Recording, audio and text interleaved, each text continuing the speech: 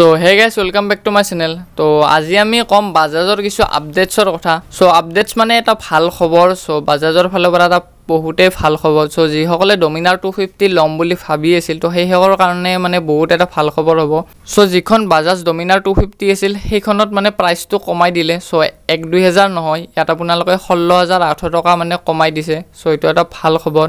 So এইটো এটা ভাল খবৰ যি সকলে ডমিনাৰ 250 লম বুলি ভাবি আছিল, যি সকলে আগতে লৈছে। সো সেই সকলৰ কাৰণে ইমান বেয়া নহয়। আপোনালোকে এখন বহুত ভাল বাইক পাইছে, বহুত এটা ভাল প্ৰাইজত। এণ্ড ডিউক 250 কৈতো মানে বহুত প্ৰাইচ কম, এণ্ড পাৱাৰো কম কিন্তু বহুত কম নহয়। সো 3 PS মানৰে ডিফাৰেন্স আছে। সো এতিয়াতো প্ৰাইচটো কমাই দিলে, এণ্ড এইটো প্ৰাইচ মানে অন ৰোড আপোনালোকৰ যিটো R15 V3 পে কৰিব, যিটো 1,75,000 এৰাউণ্ড হয়। সো আপোনালোকে এই বাইকখনতো 1,75,000 এৰাউণ্ডত পাই যাব। য'ত প্ৰথমে মানে এক্সৰুম প্ৰাইচ আছিল সেইটো আছিল 1,65,000, এণ্ড বৰ্তমান যিটো প্ৰাইচ সেইটো হ'ল 1,54,000। সো এইটো এটা মানে ভাল অপশ্যন হ'ব আপোনালোকৰ কাৰণে 250cc। সো আপোনালোকে এটা ভাল পাৱাৰ পাই যাব, যিটো পাৱাৰ হ'ল 27 PS, আৰু যিটো টৰ্ক হ'ল ইয়াৰ সো সেইটো হ'ল 23 Nm। সো 23 Nm এণ্ড যিটো 27 Nm PS পাৱাৰ আছে। সো এইটো এটা ভাল কম্বিনেশ্যন এইটো প্ৰাইচ ৰেঞ্জত। এণ্ড প্ৰাইচটো প্ৰথমে বেছি আছিল, সো 16800 টকা কমাই দিলে। সো এইটো মানে বেছি ভেলু ফৰ মানি হৈ গৈছে আগতকৈ। সো আগৰ যিটো মানে প্ৰাইচ আছিল তাতকৈ মানে এতিয়া বেছি ভেলু ফৰ মানি হৈ গৈছে। আগতেও আছিল ভেলু ফৰ মানি, বাট এতিয়া মানে বেছি ভেলু ফৰ মানি হৈ গৈছে। সো এইটো এটা ভাল খবৰ যিসকলে ডমিনাৰ 250 ল'ম বুলি ভাবি আছে। And year next update NS250 লৈ। সো NS250খন মানে অহা কথা আছে। এণ্ড NS250খনৰ আপোনালোকে যিটো মানে ফিউচাৰ ডিজাইন আছে, মানে যিটোত মানে NS250খন যিটো ডিজাইনত লঞ্চ হ'ব পাৰে। সো আপোনালোকে স্ক্ৰীনত দেখিব পাৰিছে।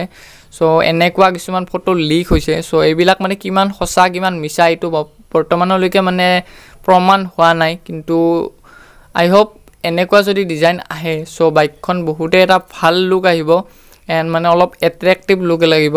NS125 আৰু NS160 মানে NS200ৰ দৰে ছেইম ডিজাইন আহে। সো এইকাৰণে মানে NS200খন অলপ মানে পুৰণ লগা হৈছে। সো বাইকখনত মানে পাৱাৰটো ঠিকেই আছে, এণ্ড মানে বডি ডিজাইনটো ভালে লাগে, বাট মানে বহুত পুৰণ হৈ গৈছে। সো ইয়াত মিটাৰটোতো মানে ইমান বেছি ইনফৰমেশ্যন নাই, এণ্ড ইয়াৰ লগতে মানে আপোনালোকে ডুৱেল চেনেল ABS-ও নাপায়। So single channel ABS futuristic bike নালাগে এইখন। সো এতিয়া মানে যিবিলাক কম চিচিৰো বাইক আহিছে সেইবিলাকো মানে বহুত ফিচাৰ্ছৰ লগত আহি আছে। সো আপোনালোকে যদি এটা ভাল প্ৰাইচ পে' কৰি আছে, সো আপোনালোকৰ পাৱাৰৰ সৈতে ফিচাৰ্ছটো মানে বিচাৰে মানুহে বৰ্তমান। সো NS250খন মানে এনেকুৱা যে NS250খন লঞ্চ নকৰি বাজাজে NS200খন ৰিডিজাইন কৰি, মানে এইটো ডিজাইন আপোনালোকক যিটো দেখাইছোঁ অলপ আগে, সো তেনেকুৱা ডিজাইন এটা মানে NS200ত দি দিব পাৰে। সো দিলেও মানে প্ৰাইচটো ইনক্ৰিজ হ'ব। সো প্ৰাইচটো অলমষ্ট ডমিনাৰ 250 যিটো অন ৰোড প্ৰাইচ বৰ্তমান মানে যিটো কমাই 1,75,000। সো সেইখিনি মানে হ'ব প্ৰাইচ। সো সেইখিনি মান হ'লেও মানে NS200খন বহুত পপুলাৰ বাইক। সো এইকাৰণে মানে প্ৰাইচটো বঢ়াই দিলেও মানে বাইকখন চেল হ'ব, মানে চেলটো ঠিকেই থাকিব, এণ্ড বাঢ়িব। যিটো মানে ডিজাইন আপোনালোকক দেখুৱালোঁ, সো এইটো এটা বহুতে ভাল ডিজাইন হয়। সো NS200ৰ যিটো মানে পাৱাৰ হ'ব, যদি 250খন আহে তেতিয়া মানে পাৱাৰটো অলপ ডমিনাৰ 250ৰ দৰে আপোনালোকে ইঞ্জিন পাই যাব। 27 PS এণ্ড 23.5 Nm টৰ্ক, মানে এনেকুৱা এটা ইঞ্জিন পাই যাব, এণ্ড 6টা গিয়াৰো পাব। সো অলৰেডি আপোনালোকে NS200খনতো 6টা গিয়াৰে আছে। সো এইটো মানে ভাল এটা আপডেটছ হয়। এণ্ড NS200 যদি মানে লঞ্চ হয় তো NS200 হ'লেও মানে ইয়াৰ টায়াৰকেইটা অলপমান চেঞ্জ কৰি দিব বুলি মই ভাবোঁ। সো ৰিয়াৰত যদি 150 ছেকশ্যনৰ টায়াৰ দি দিয়ে সো বহুতে ভাল হৈ যাব। তো লুকছটোও ভাল আহিব, লগতে আপোনালোকে কৰ্নাৰিং কৰিলেও মানে অলপ ভাল ৰেছপন্স পাব ৰিয়াৰ টায়াৰৰ পৰা। তো বৰ্তমান 130 ছেকশ্যনৰে টায়াৰ আছে। So Dominar 250তো same tyre 130 section. So Dominar 250 and NS200 150 section দিব বুলি মই ভাবোঁ ভৱিষ্যতে। সো যদি NS250খন মানে 200ত ৰিডিজাইন কৰি লঞ্চ কৰে তো তেতিয়া পাৱাৰটো আপোনালোকে ছেইম পাই যাব, বাট প্ৰাইচটো ইনক্ৰিজ হ'ব। এণ্ড লগতে আপোনালোকে মানে ফুলি ডিজিটেল এটা মিটাৰ কনচল পাব, লগতে dual channel ABS। So ডিজাইনটোও change পাব। তো এটা বহুত ভাল অপশ্যন হ'ব। এণ্ড LED হেডলেম্প পাব, LED ইণ্ডিকেটৰ পাব।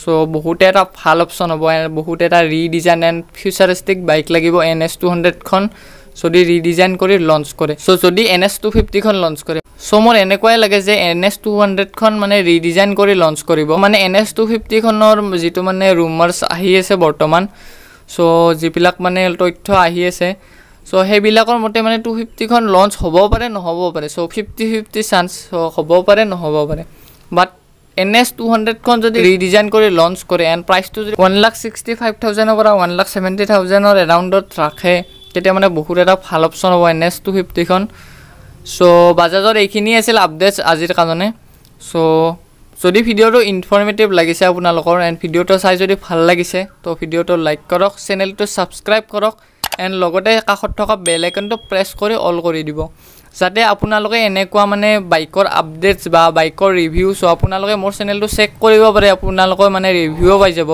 সো ভৱিষ্যতেও মানে বহুতখিনি ৰিভিউ পাব মানে যিবিলাক নতুন বাইক আহিব তো তাৰ কাৰণে এতিয়া ছাবস্ক্ৰাইব কৰি লওক এণ্ড আজিৰ কাৰণে এইখিনিয়ে সো মই মজিদ আপোনালোকক লগ পাম আকৌ এটি এনেকুৱা বাইক ৰিলেটেড ভিডিঅ'ৰ সৈতে সো তেতিয়ালৈকে বাই বাই